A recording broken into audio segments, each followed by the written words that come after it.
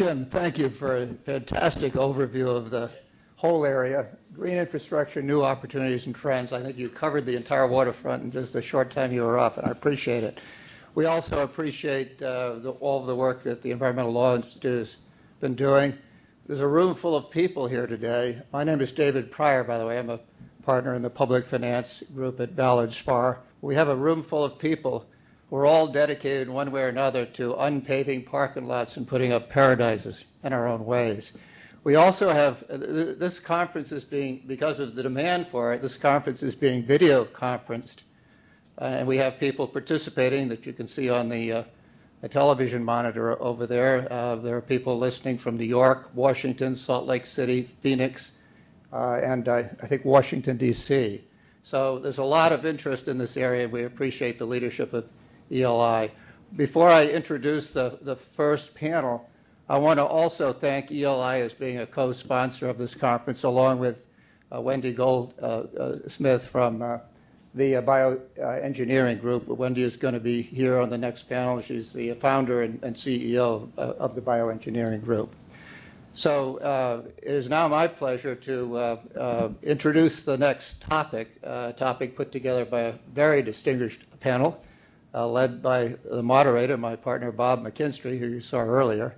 And this panel comes just about exactly a year from one of the biggest environmental catastrophes to ever hit the United States, at least the East Coast, Superstorm Sandy. And probably most of you in this room were affected one way or other by that storm that hit us last year at this time. The panel that Bob McKinstry has put together is going to talk about climate change. It's going to talk about adaptation. It's also going to talk about sea rise and some of the things we can do to address that. Bob McKinstry is the leader of our environmental group, our sustainability initiative here at the firm. He also, for a while, left the firm to go teach at Penn State, where he was a Goddard professor and chair of the environmental and forestry studies at Penn State, where he did a terrific job. Bob is somebody who's committed as a national figure to the environment, and it's a pleasure for me to be able to introduce him this morning. He's a graduate, one of the first graduates that had the combined degree at Yale for both forestry and the environment. It's been a terrific the last few years to have a chance to work with Bobby in our collaborative practice in financing some of these projects that are so needed. So, Bob, come on up and introduce your panel. Thank you.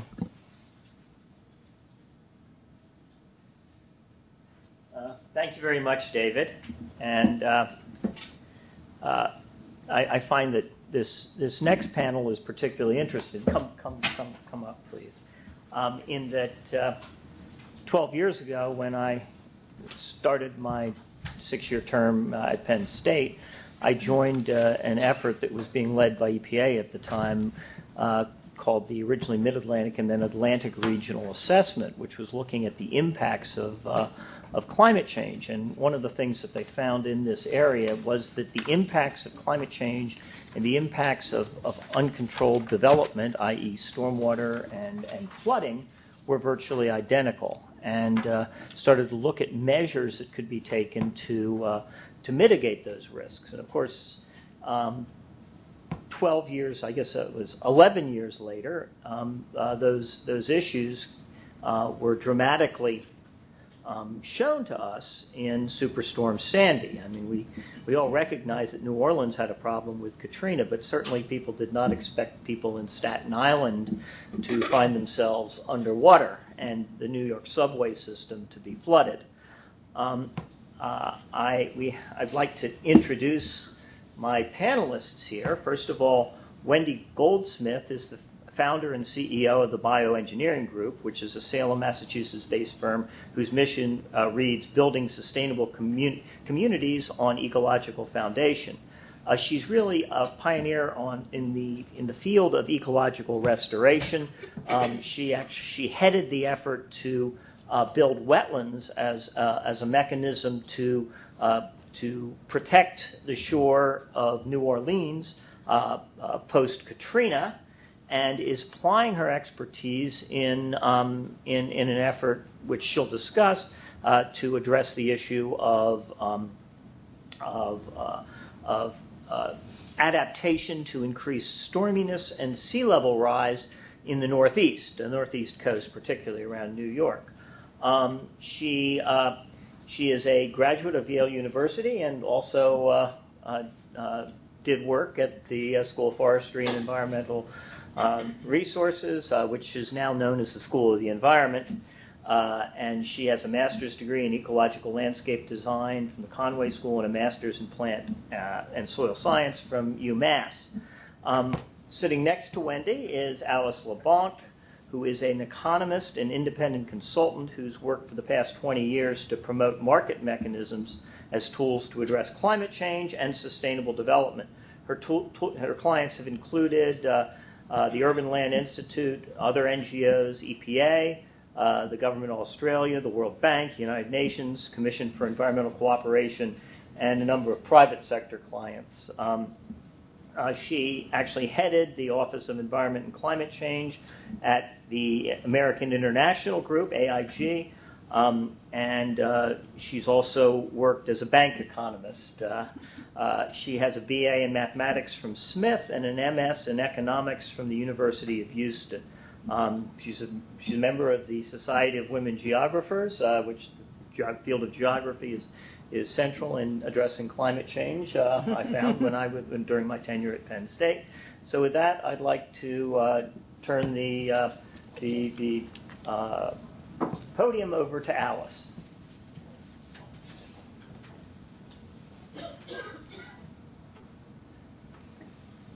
Okay, thank you, Alice. So just that was all? Yep. Well, I think it's this one. No, that's this one. Okay. Boards. Okay. Okay, great. Okay, thanks. Okay, well, thank you, Bobby, and it's great to be here and to see so many people in the room. I'm going to just give an overview about climate change, the climate change issue in general, some of the impacts, and some discussion of the insurance industry's role in tackling the problem. So to start, to quote Yogi Berra, the future ain't what it used to be. And these 4 slides illustrate that point, I hope. The first one is a satellite image of Superstorm Sandy, or maybe it's a photograph, I'm not sure, but you can see how big this storm is. It's over 1,000 miles across, and it's similar in some ways to the hurricane that hit the New York City area just a year before Sandy, Irene. Both of them were bigger and went farther inland than hurricanes in the area have in the past. So that's one of the things about climate change. As the sea surface gets warmer, and we expect it to keep getting warmer, the storms are expected to be more intense. And hurricanes are a little different, but some storms are expected to become more frequent quickly as well. So the other pictures are just pointing out visually some of the property on our coast that are very vulnerable to hurricanes. Miami, Boston, and this is the Mid-Atlantic region. And to quantify that a little bit, this is some insurance industry data on the value of U.S. insured coastal properties vulnerable to hurricanes in 2012. So not everything is covered here. It's just the insured coastal properties. And it's also an underestimation of what we can expect in the future as more people move to the coast, which they are doing. And so there's more economic activity more in harm's way on our coast. But for the 18 states in 2002, the value of the insured coastal properties vulnerable to hurricanes was about $10 trillion. And also because, that number would be expected to increase for the reasons I just mentioned. Okay, this is another chart illustrating a trend in the number of natural catastrophes worldwide. This comes from the reinsurer Munich Re. And one of the things that's interesting, this is from 1980 to 2013, just the first 6 months of 2013. There is a clear trend. going up in the number of events, natural catastrophes of a certain size. But one thing that's interesting to me is that the events in red are geophysical events, earthquakes, tsunamis, volcanic eruptions, which are not really susceptible to climate change. They're not caused by climate change. And that group is pretty constant over the time period, whereas the other categories, which are all weather-related, are really what's driving the increasing trend. So that includes storms and floods and extreme temperatures, droughts, forest fires, which aren't really so much the topic today, but which are also increasing both in terms of frequency and severity. And this shows the overall and insured losses from these larger natural catastrophes worldwide from 1980 to 2013. Again, the data comes from Munich Re, and they've even drawn in the trend lines showing that there are upward trends in losses. And while some of these upward trends come from the fact that there is more property, more value in harm's way, they have clearly identified that there's an imprint of climate change in these trends. So these are just some very basic concepts. I don't know, what everyone knows about the topic, but there are two sides to this. There's greenhouse gas emissions mitigation. It's pretty well established that the cause of climate change is the emissions that we as human beings are causing, the increase in those emissions from fossil fuel, tropical deforestation, and agriculture. Those are the three main categories. In this country, it's more the fossil fuel use, but in the developing world, it comes more from land use, from agriculture and deforestation.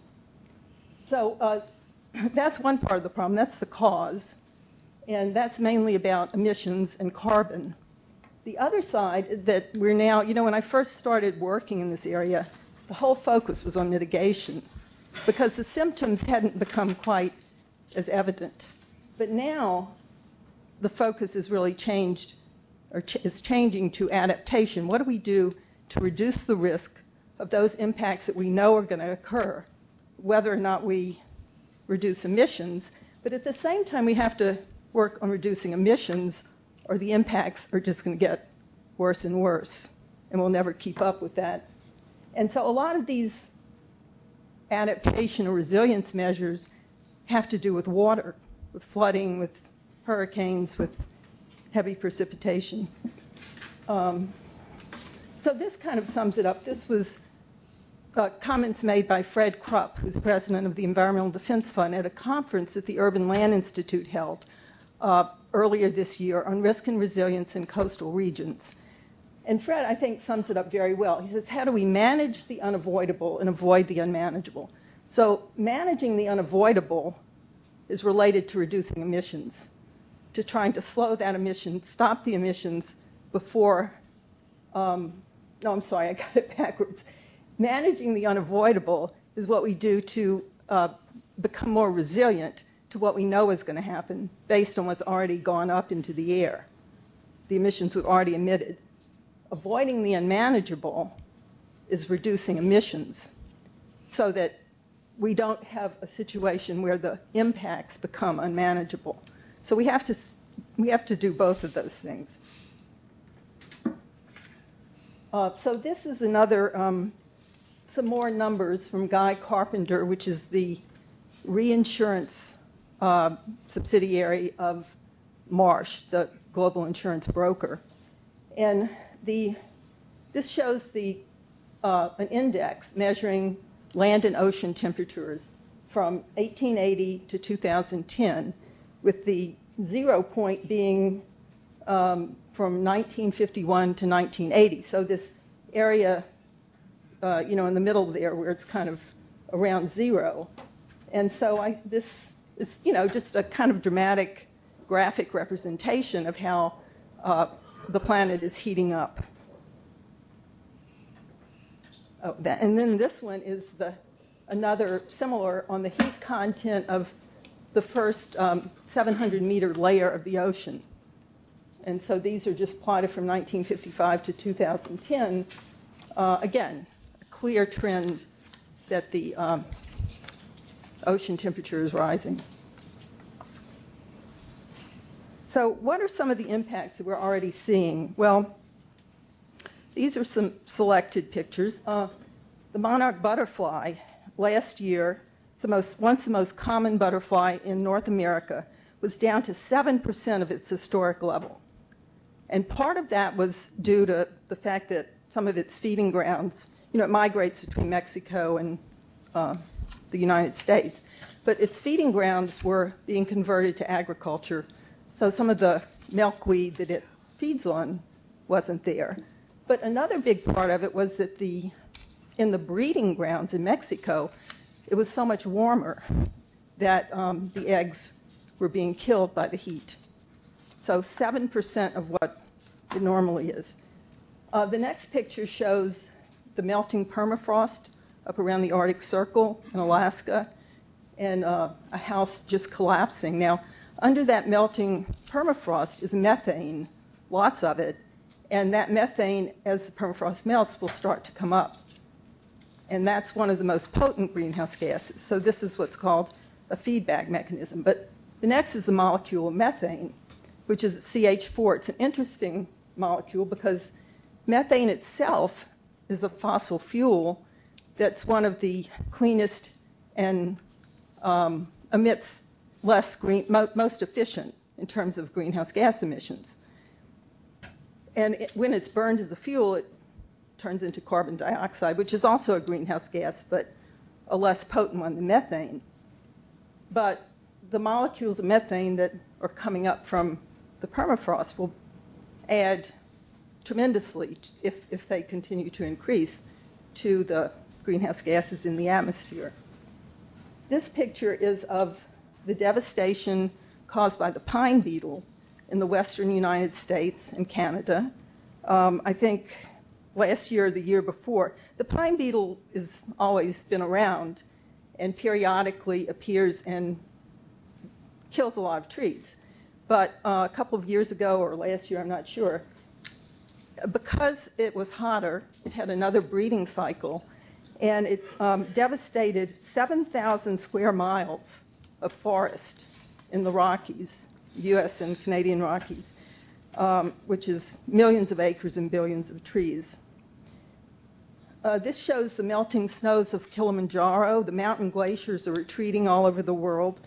Since 1912, about 5/6 of the ice has been lost. You can see 1912 and 2002.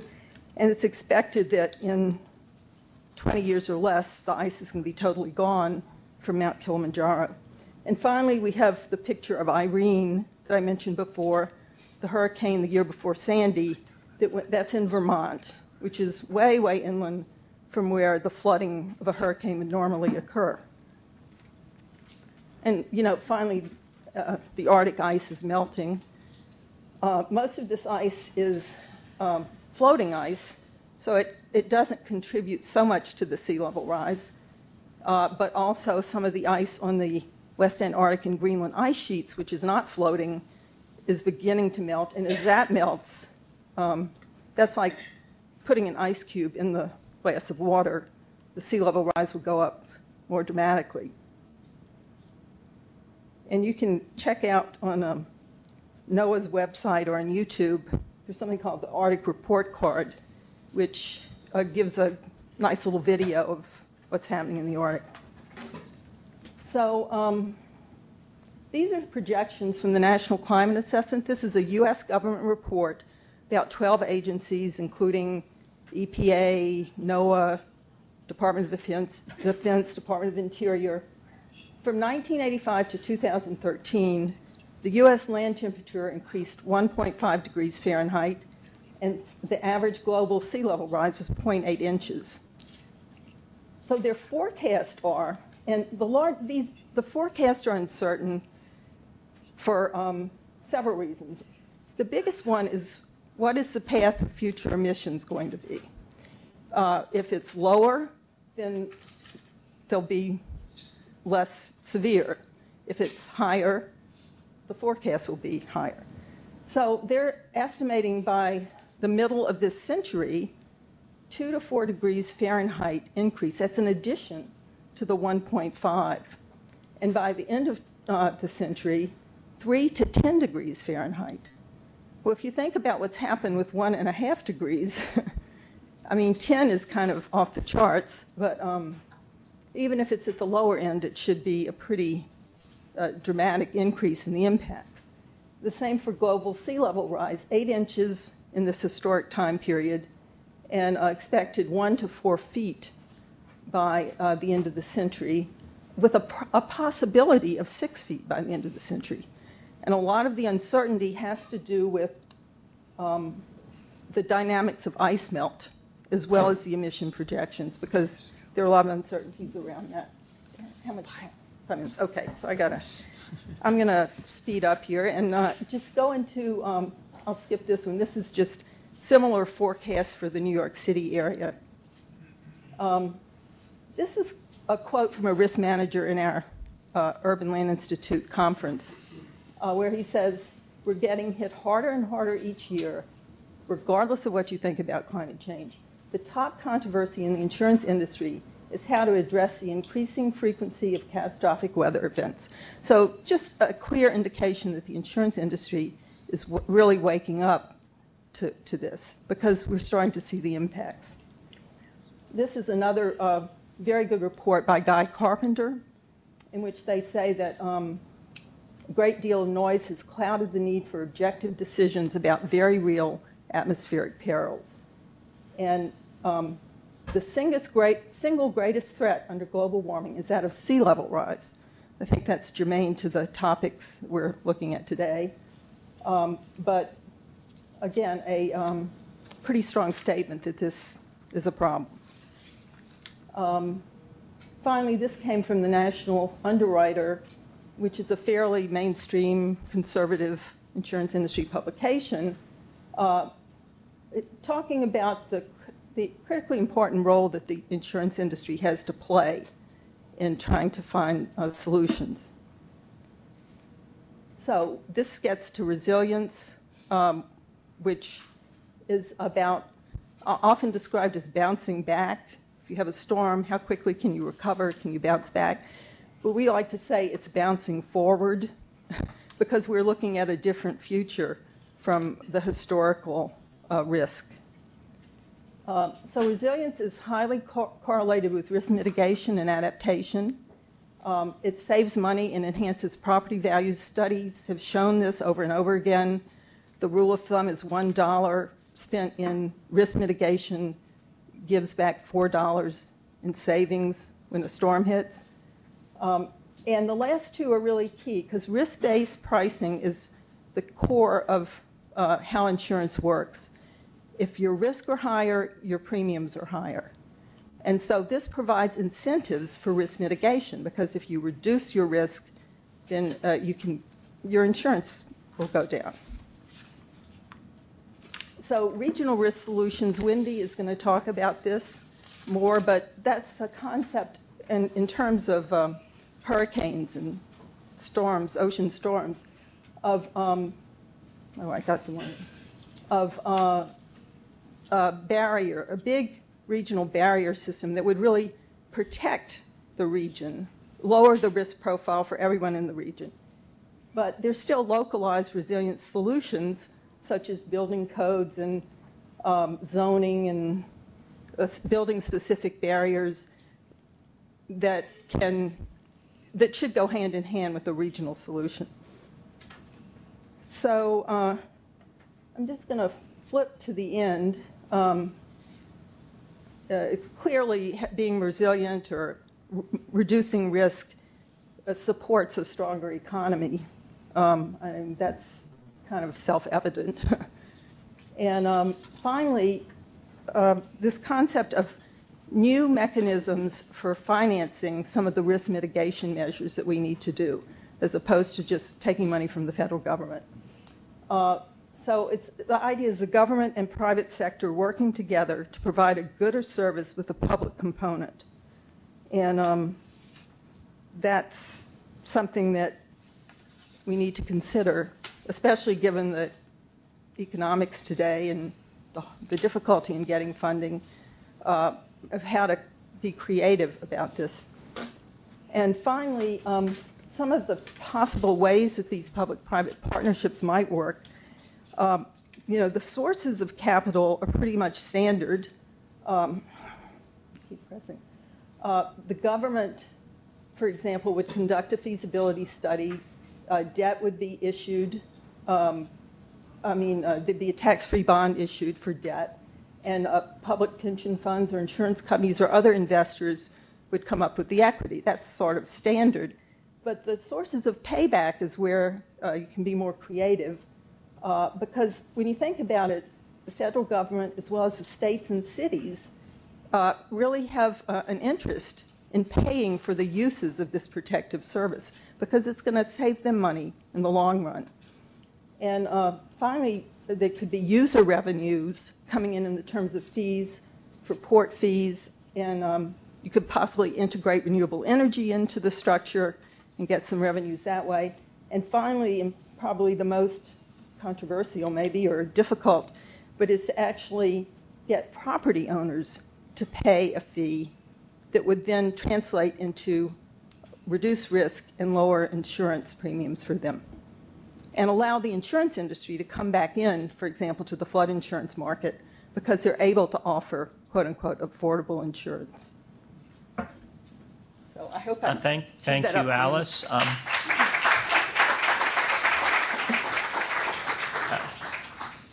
Wendi will now address how green infrastructure can be implemented in these. Yeah, I'll try to give some visuals for it. And a big focus on this is highlighting the need to really consider the future conditions. I like to say our company has a front row seat on climate change. This is actually a little lunch deck we have. There's a table and chairs out front. And this is what it looks like when the moon is full and the tide is high and the wind blows the storm surge up into our little creek. And normally this is where we park our cars, but as you can see, it's a lovely waterfront setting on this particular day. That happens about 8 times a year. Fortunately, it's as predictable as the tide, so we can live around it, and it keeps the idea top of mind for our whole science and engineering and design team. We're very familiar with the data, and there's something going on here with timings. I don't know if it's even, It's very sensitive, I think. No, I think it's got timings in it, so it's going forward automatically. So the future is already here. If you look at rainfall intensity over the past, since the 1920s, the peak the peak amount of rain that falls in a 24-hour period used to be down like that. Now it's actually almost double. So that means when people were very careful and precise about designing stormwater pipes, the numbers they were using don't count today. The storms overwhelm them, and this is being experienced in a lot of areas just due to rainfall precipitation. And climate science helps us understand why, and also that it's going to continue to worsen because the air holds more moisture and dumps it all in one place over a condensed period of time. So a lot of these things are not speculative about the future. We have the evidence that there are very substantial changes that really should be influencing how we plan, how we design, and how we quantify engineering. There's one little dirty secret, though. Most people really aren't using this information and updating their procedures. We have a sort of custom of just keeping with the standards that people have relied on in the past. So in addition to all of the flooding, which is usually mapped pretty effectively, there's another issue, which is that sometimes the things you've mapped, the landforms and the terrain that you may have mapped, it leaves, it gets eroded out from under you. This happened, of course, when Sandy struck the Northeast, as the lower left image shows, at Mantelocking. And these other pictures at the top are from Hurricane Irene when it impacted Vermont. So it's really important that when people show flood maps, and even the whole premise of FEMA's mapping over the years has really been to show where this kind of imagine rising the water in the bathtub and it reaches a certain elevation. But when a storm really hits, it's not like that. You know, there's boats being slammed into houses and the river changing its alignment entirely and taking out the entire roadway, not putting water up to this mark on the road surface. So this is another thing that isn't always captured, and the idea that the landforms themselves really change and that there's a cumulative and multiplicative impact. So, you know, is this actually the way we should engineer major public investments, looking in the rearview mirror and failing to keep our eye on the horizon line and understand what's coming? Because it's upon us already. So I would offer the priorities involve really improving resilience and generally address it. When you do this, all the other sustainability parameters tend to follow. You're going to achieve life cycle value, which has all the economics behind it. You need to engage the public in really understanding the risk and helping to visualize when problems hit, what will it be like. Sandy was a huge wake-up call, as was Irene, but there still isn't really a good, broad understanding among the public or even among the folks who often lead design decisions that come both from a combination of investment and regulation and engineering. So it's important to put new strategies informed by new technologies into action, and all of it needs to be guided by future conditions, not just replicating or somewhat expanding upon the past.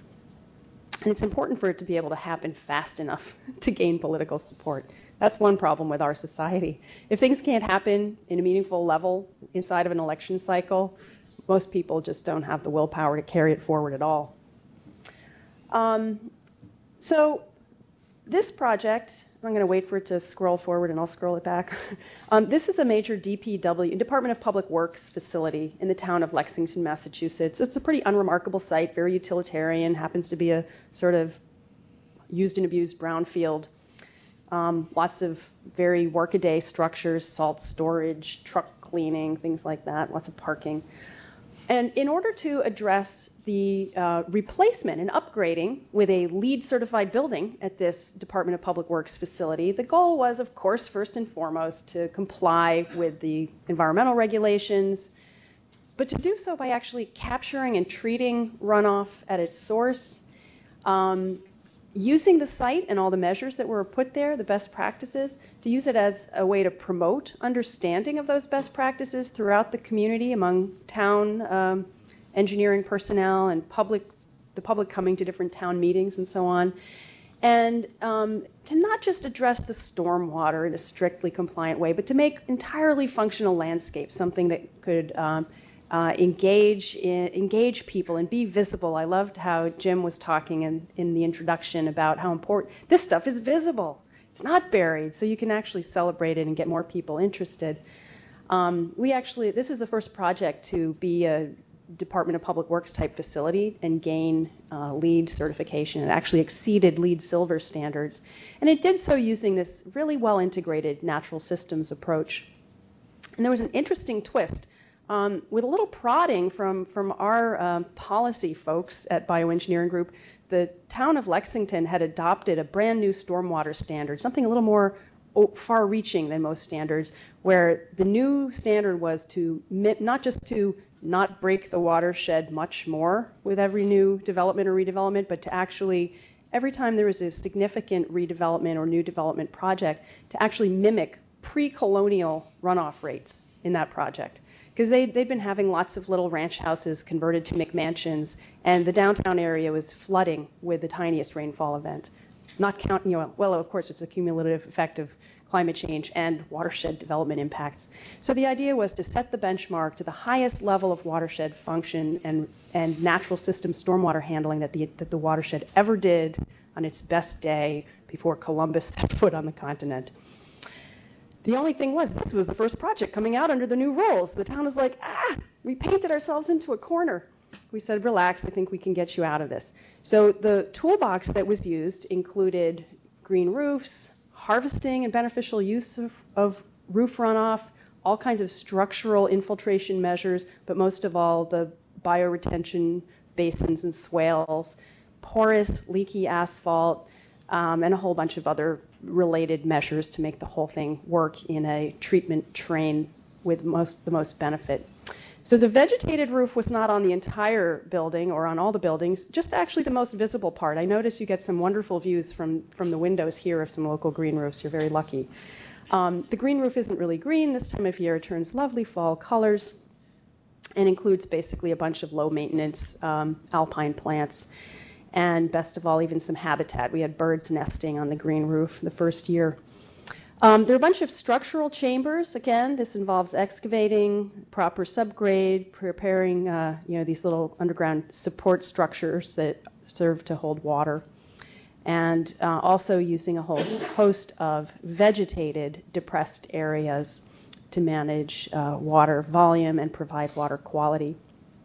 The porous asphalt requires some careful subgrade preparation, and the photo in the bottom left shows on a rainy day the water is pooling on the standard driving lane asphalt surface, and then it runs off the road crown until it hits the porous asphalt, literally dribbles right through the pore spaces there.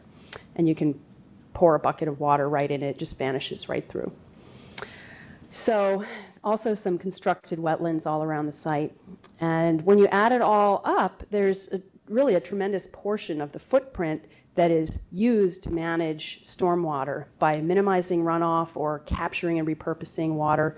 And in fact, it's all over the place. And it is visible, and it doesn't displace or prevent using the site for something else. But best of all, if you add up everything that's there, all of that little bit of green infrastructure scattered around the site provides 100% storage as well as water quality treatment for the peak 24-hour rainfall event up to the 100-year storm.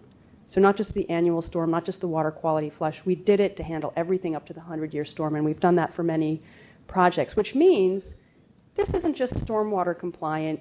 This doesn't just get you out of the 404 water quality certification. This is also a flood mitigation solution. Little bit about maintenance cost.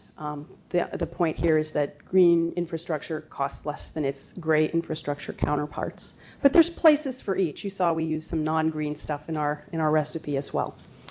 Now, for a mega project for coastal infrastructure, how many people here know that there was an infrastructure solution that was designed from scratch and executed after Katrina hit Greater New Orleans?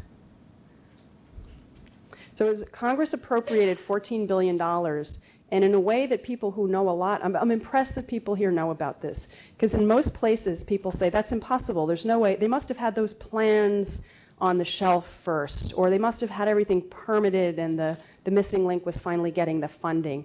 The really amazing and perhaps motivating point is that people went from 0 to 60, and they got $14 billion from Congress, and through a very effective, creative, multi-party planning process, figured out what to do, where to do it, how to optimize the system, how to factor in future sea level rise, locally very extreme land subsidence rates, and get all the buy-in necessary to get NEPA clearance in 6 months and carry out the execution so that it functioned less than 4 years from when the first little what if it looked like this diagram was sketched, and when Hurricane Isaac approached on almost the same track as Katrina with about 90% of the intensity of Katrina this time last year, September 2012. The whole system, which cost $14 billion, is estimated to have saved $30 billion in loss of insured losses, which doesn't even count the public infrastructure that it shielded. So that system itself, which is known by an atrocious acronym of the Hurricane Storm Damage Risk Reduction System, HSDRS, I didn't come up with it. It actually consists of a whole lot of hard gray infrastructures, the largest open water barrier in the world and the largest pump station in the world, et cetera, et cetera. But also integral to that system is vast expanses of constructed wetlands, restored and reinforced barrier islands, and other green infrastructure at the regional scale. Now, for that project, there were a whole host of risk and uncertainty factors, and most of the time, the engineering community doesn't want to talk about the things you don't know or the things you can't quite pin down, or the fact that making a certain assumption may not cover all the bases. And if you had to make assumptions large enough to cover all the imaginable bases, the cost would be hundreds of billions of dollars. So the challenge was to address risk and uncertainty with transparency and rigor, and to proceed even in light of recognizing some things that were remaining as uncertain. So these included sea level rise, land subsidence, increased rainfall intensity, increased storm surge height due to wind and air pressure, and also the way that the storm can interact with the built environment, creating these hybrid failures. One of the reasons the flooding was so extreme in New Orleans was because when it didn't creep up on anybody and it didn't spread out over a large area, once that storm surge went through a couple of breached levees, it just filled a couple of small footprint areas, as you know, with all that water volume. So we call that a hybrid failure, where sometimes the infrastructure can help bring on some worsened extremes. And overall, in that delta, the natural landforming processes had really been interrupted. So everything that usually happens in a delta to grow land had turned into over 30 square miles a year of land loss. So all of the naturally buffering wetlands that would shield the greater New Orleans region are being lost at a terrific rate every year. Most troubling was the fact that all of the past data about this rapidly changing landform and these rapidly escalating future stress factors, it necessitated a whole new model for statistical analysis and decision frameworks. You couldn't just look something up in the past or see what happened over the last 50 years and use that to guide the process. And this required a huge amount of communication to the public so they would understand why something entirely new was needed. And it literally required writing a new federal decision process for incorporating those future-based criteria into the development of the engineering design, which in essence consisted of building this barrier there in this funnel-shaped embayment that allowed the storm surge to become so huge. And you saw that little funnel taken away by the correct positioning of, in particular, this open water surge barrier. That was one of many of the multiple lines of defense, many of which were green infrastructure elements. But in this case, especially for storm surge mitigation, you need the structure. You can't do it alone with the green. But the structure without the green wouldn't work. So here's all these different images. I don't know, it's just steering itself. Anyway, we're flipping through a couple of things there. Okay, so a whole bunch of green infrastructure, some of which has reinforcement, dunes, some of which do, some of which don't have reinforcement, and things like the closing gates that allow navigation and ecologically healthy water circulation, but which can be closed down, blocking the storm surge when it happens. Interestingly, a lot of these were done in a way that really helped promote improved navigation, and it was better for commerce. And this was something, once we worked with local shipping interests to fiddle around with how the design could work, they were hugely on board. Lots of levees, lots of walls, lots of other structures were part of this. We even found a way to integrate wind turbines into the footings for the walls. So, and I'll just show back here. It actually, you can see off there in the distance, the monopoles and the wind turbines on top, getting double duty from the structures in order to pay for the maintenance and ultimately replacement cost of some of these structural measures, be they green or gray or both. So, in New Orleans, there were certain issues, but there's a lot that's generalized. I mean, New Orleans definitely is something of a canary in a coal mine, not just for this country, but for the world. But a lot of the things that worked well to allow that whole process to get done so quickly and with many creative elements can be replicated elsewhere. And the fact that such a huge process was pulled off in a very quick period of time with very little controversy, very little media attention, frankly, warrants a little bit more scrutiny so people can explore the different ways that it might help in other regions, because I think there are many ways that it can. This hopefully will tie in with some points that Alice made. You know, green infrastructure does a couple things to interface with the broad climate issues. You know, every time you're using green infrastructure instead of the gray stuff alone, you're actually making water vanish. You're using every little spot in the landscape to store, process, and allow water to leave, mostly through evapotranspiration. But you're also in that same process growing plants, adding organic matter to soil, and ultimately at the national scale, we have the opportunity to pull gigatons a year of carbon out of the atmosphere instead of most stormwater infrastructures, which are very emission-oriented. So green infrastructure both helps solve the flooding issue and also has a more than nominal impact on the carbon budgets of the atmosphere. And it can really be used not just at the scale that we've known green infrastructure in the past, which is a little rain garden here and a little bioswale there, but it can be added up in very meaningful ways at the site scale, at the infrastructure corridor scale, or for regional level coastal infrastructure solutions. So I'd like to quote my favorite guy, Yoda, and say, it's not about trying, it's not about thinking about it, it's not about having a policy, do or do not, there is no try. Thank you. Thank you, Wendi.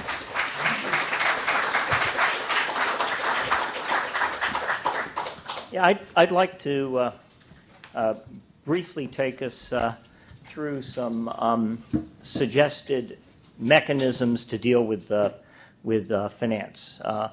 Green infrastructure is going to make us more resilient. And it reduces cost, as we've seen. But we are still talking about billions, if not trillions of dollars to gird the coast and to deal with the increased stormwater flooding and sea level rise that we need to deal. So it is going to require some innovative financing mechanisms.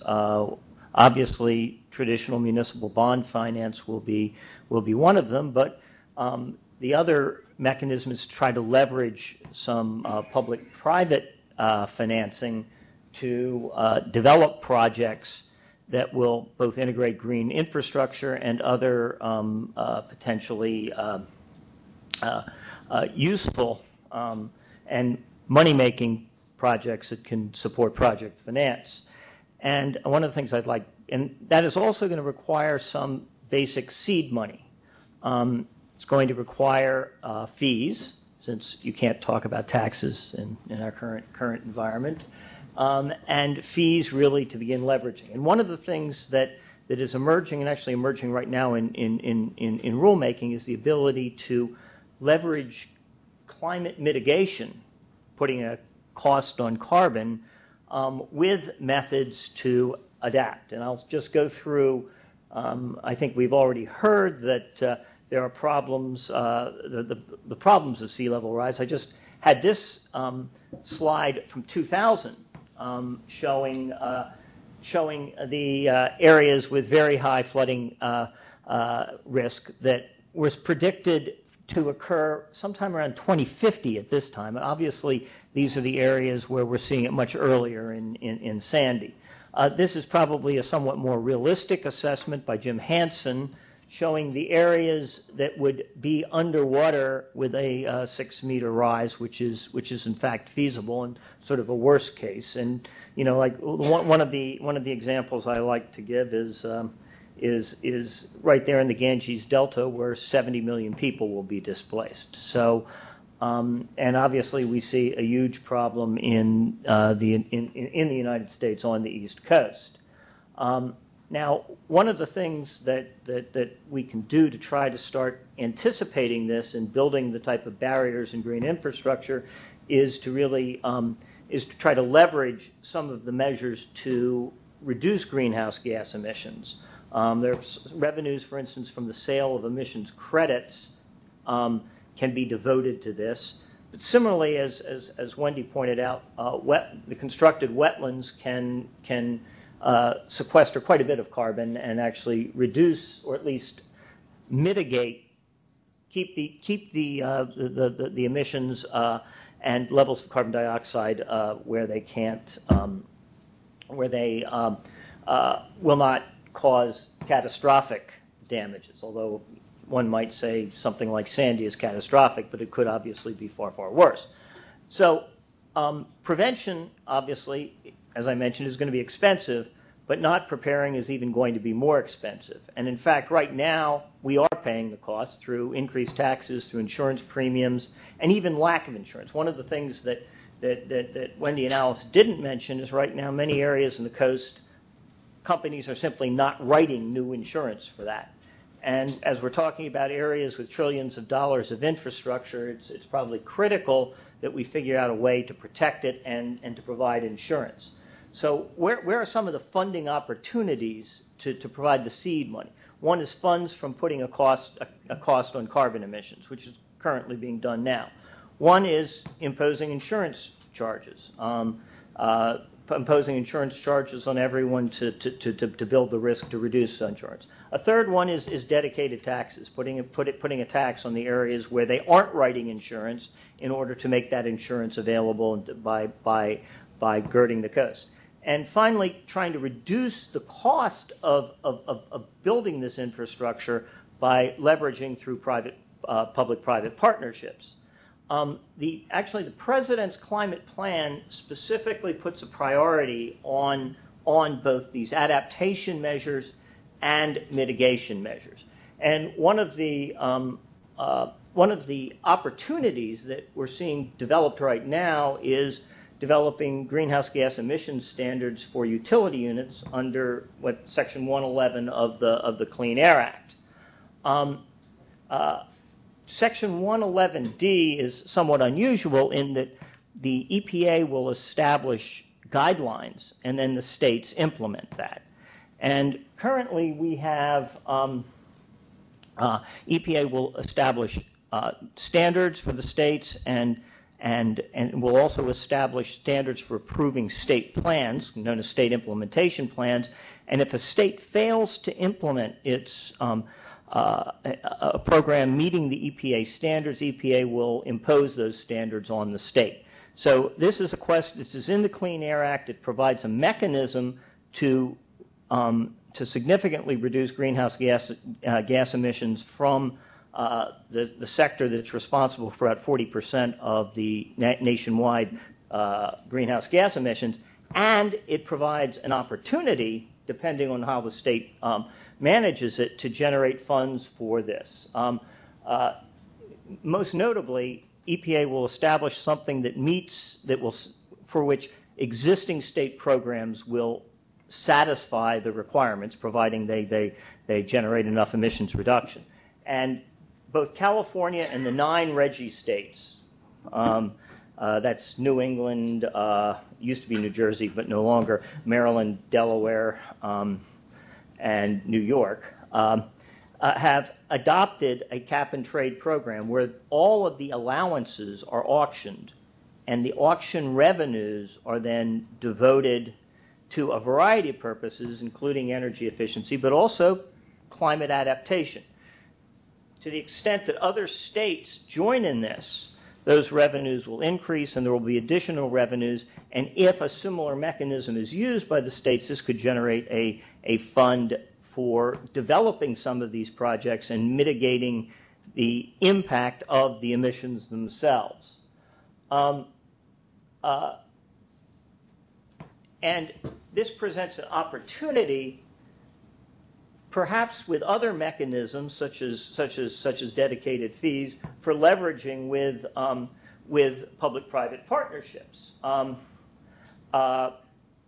Green infrastructure, of course, would be important for reducing the cost of these programs, but some of the examples, wetland islands can become a part of a barrier with gates, both reducing carbon and providing support. Wetland islands could support for-profit mechanisms. For instance, a bypass around for a toll road getting around New York, which could be put on some of those islands and provide financing. It's obviously something that anybody who's gone through New York knows is necessary at some point.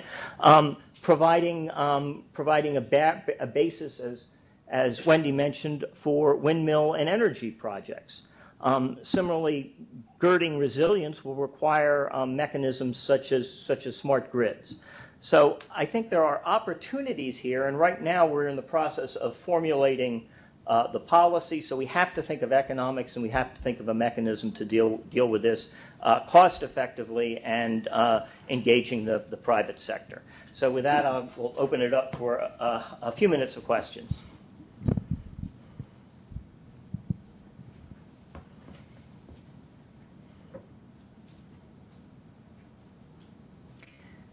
Well, I guess there are no questions, so we can move on. Oh, yes.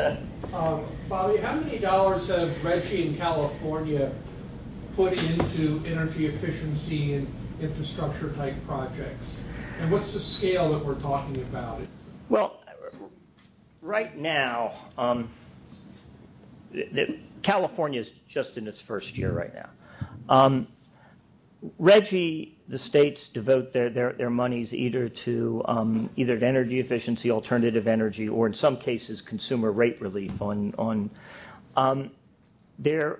Reggie right now has been operating with a $1.93 floor, and had a budget that was too high, $107 million. Starting next year, they are reducing the budget and moving the floor up, and will actually the market has improved, but.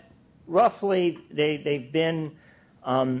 had a 170 million ton budget. They've probably been selling about 100.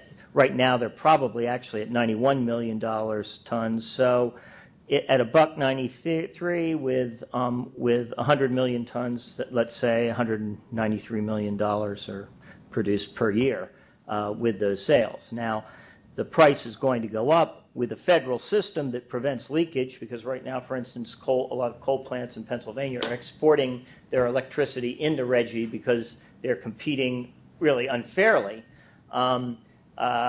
Those revenues will go up. If Pennsylvania were to adopt it, it would have significantly higher revenues. If Ohio adopted it, even higher revenues. Illinois probably is seriously considering it. So. California is in its first year in the first phase of its emissions, but California has a floor of $10 a ton on its emissions. Yes? Could you and the other panelists maybe talk a little bit about balancing investments in infrastructure versus balancing investments in abandonment of existing properties and so on? Well, sometimes the abandonment happens by choice, kind of a managed retreat. Sometimes it just hits you, like Katrina and Sandy. I think what we see happening, even if it's happening at times on a painfully slow pace, once disaster strikes, the only thing that happens is people put it back the way that it was, because that source of funding and that time frame of contemplation or lack thereof yields that result. So far, I've never seen anything really meaningfully different. Ultimately, retreat is going to be important. If we looked realistically at the asset vulnerability up and down the shorelines of the United States, river corridors and low-lying coastal areas, the true value of assets at risk is staggering. And the idea of somehow walking away from them all would be a bit hard to swallow, at least all at once. So by looking at regional infrastructure, I would suggest it's a good way to buy something like a century of time to really plan how to replace those assets on a staggered basis in a smarter way, maybe somewhere else. Yeah, I would agree with that, but also add that, if you had something like a big regional infrastructure project around the tri-state area, maybe it would protect fairly successfully for 40 or 50 years. A lot of it depends on what we do, and I'm one that still has some hope that we can reduce our emissions or get some of them out of the atmosphere, get some of those molecules out of the atmosphere, and actually not have to face a massive, massive retreat. But I think this all points out that there's a certain urgency to this issue, and that we have to really work at both parts of it, adapting and also reducing the cause, getting the emissions out of the air. And so any solution, this has already been pointed out a couple of times, that can do both of those things is really the best solution. Well, thank you very much, and I'd like to